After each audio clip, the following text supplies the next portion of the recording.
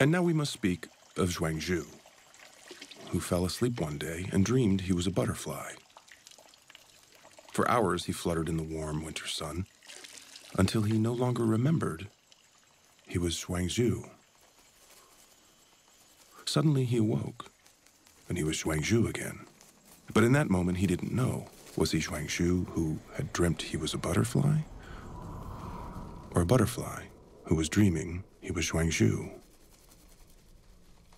A delusion starts, like any other idea, as an egg, identical on the outside, perfectly formed.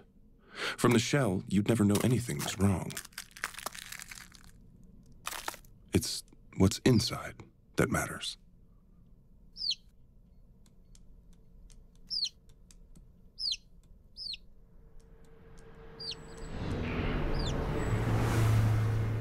Albert A. had an idea. One day, as he was walking, he stumbled.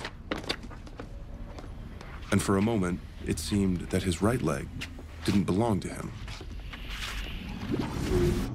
This is how it begins. The leg was clearly Albert's. It was attached to his body, and when he pricked it, he felt pain. But despite that, the idea grew.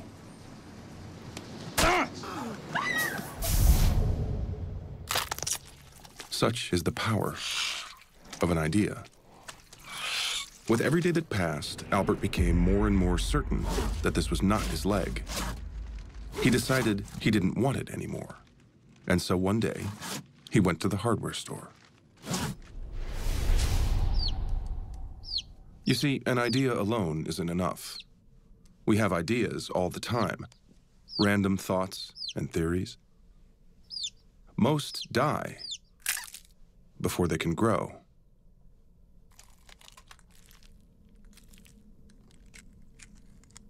For a delusion to thrive, other more rational ideas must be rejected, destroyed.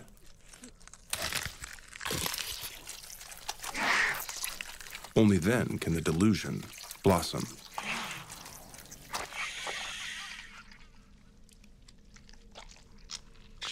Into full-blown psychosis.